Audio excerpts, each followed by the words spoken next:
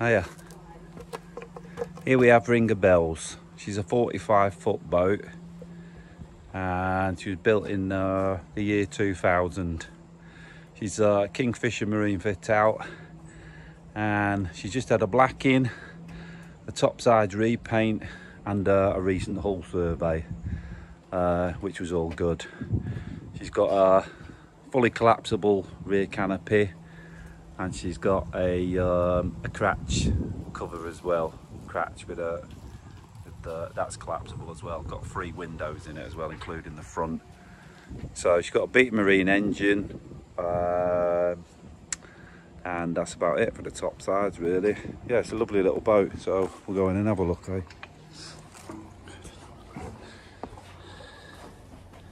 So you've got a shoreline hook up there and the engine panel, and we'll turn that headlight off, bilge pump, etc. horn. Yeah, nice little space this for in winter or stashing stuff. So you've got a Beat Marine engine. Yeah, there you go, you can't go wrong with a Beat Marine, so don't really need to say much about that. You've got 4 batteries there, one's hiding in the dark, but you've got 3 leisures, 1 starter. It's just had new engine mounts on it. We just checked it all over and that's all it needed, so that's fine. I've taken this boat out for about a week with the wife and kids. We had a lovely time on it. So you've got a metal front door there, you've got a bulkhead light on the outside, you've got a metal front door, a metal sliding hatch. And as we go in, we've got the builder's plate there, ventilation for the inverter, etc. We've got a double bed here, with storage over there, overhead, a storage overhead there, a little shelf. You've got a Stirling inverter in there, and your little consumer unit, and your fuses, and your water pump switch, etc. Inverter switch. You've got lots of storage underneath the bed as well. You've got 2 big drawers there and 2 big drawers there, which is really good. You've got some shelving unit right next to there for your cup of tea. And the storage underneath these steps as well. Yeah. So you've got a fair bit in there for this little boat. It's got a new boat safety certificate on it, I believe, or quite a one that's got quite a long time left on it. So we walk down this little alleyway. And we've got a Thetford cassette. It's the one that you pull out from the back, so it's got a proper flush on it. And we've got a sink unit there, the window, a little shelf, and a shower unit in there. Everything works. Like I say, I've been out on it for a week with the wife and kids. We had a lovely time, so we know everything works on it. Close that.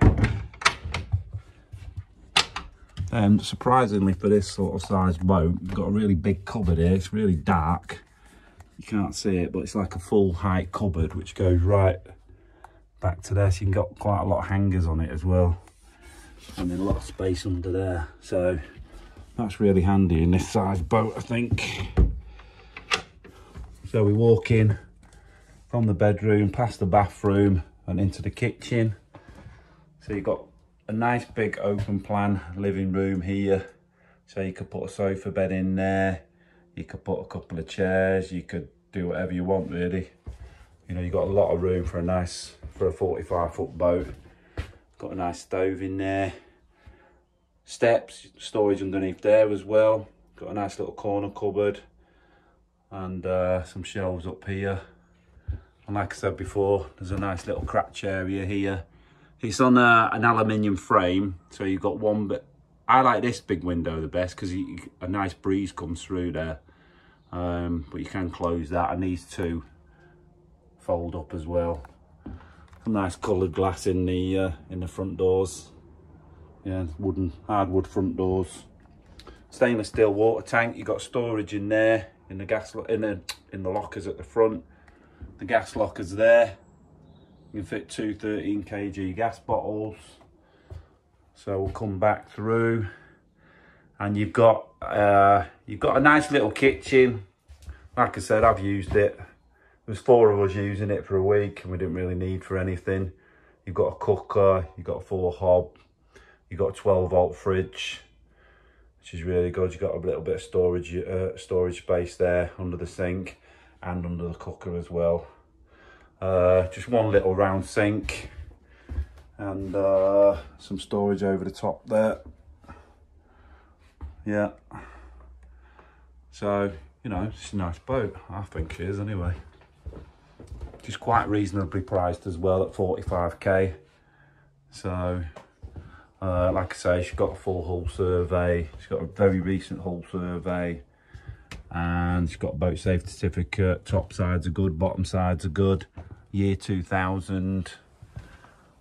You know, and these canopies front and back, you know, you're looking at over £2,000 worth of canopies on this boat, as opposed to other boats, at least £2,000 worth, maybe even £3,000 in today's prices. So I'll have a little walk down anyway, because we could only get a full picture from the back.